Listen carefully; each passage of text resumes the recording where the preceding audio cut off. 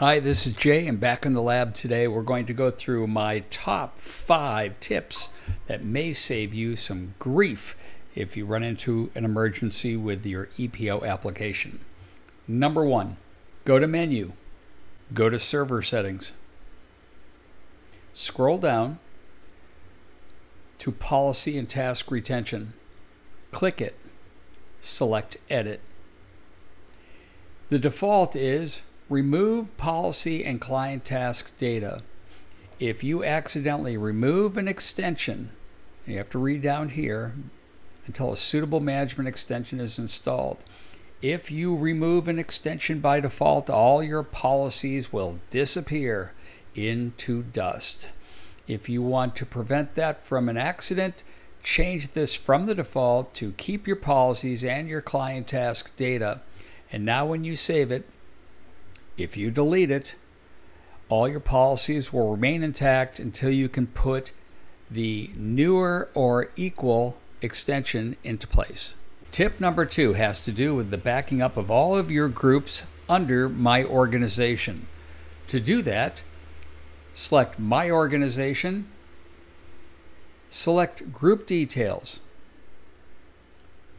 select Actions, select Export Tree Structure. You're going to save the link with today's date. Mine is February 5th, 25. This will be placed on the desktop to be used at a later time if necessary, and inside this file is your entire exported tree. Tip number 3. We're going to back up all your systems. Choose My Organization, Systems. Make sure that your filter is set to this group and all subgroup. Select this checkbox to select every single system that is in your system tree. Next, go to Actions. Go to Directory Management. Go to Export Systems. And we're going to take this file.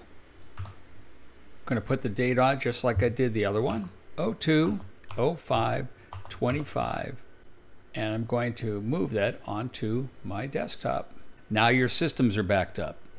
Tip number 4, back up all your system policies. Go to the system tree, select My Organization, select the Assign Policies tab, Product, All.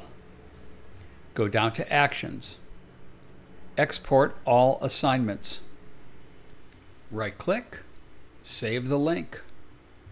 On your desktop, it's going to be just like I did with the other ones, 02/05/25. And now I have all my policies assigned to every single object in the tree. Click Save. Tip number 5, choose Menu, choose Automation, choose Server Tasks. Locate Disaster Recovery Snapshot Server. If you are running a virtual machine or even an actual server, you want to make sure that you're doing regular backups. If you don't want to rely on the raw installation backup, you may see this as set to enabled. Feel free to disable if you have an alternate method for backing up your system, such as virtualization. As a note, the backup that this takes of the ePO environment takes all of the information pertinent to rebuilding your ePO server and puts it up into the database, the SQL database. If the database should become corrupt for any reason, you may find that your recovery of this snapshot will be unsuccessful. Take every action that's possible to back up your server on a regular basis, and don't rely on the application to do it just alone. And there's my top 5 tips for the day. I'm Jay, thanks for watching.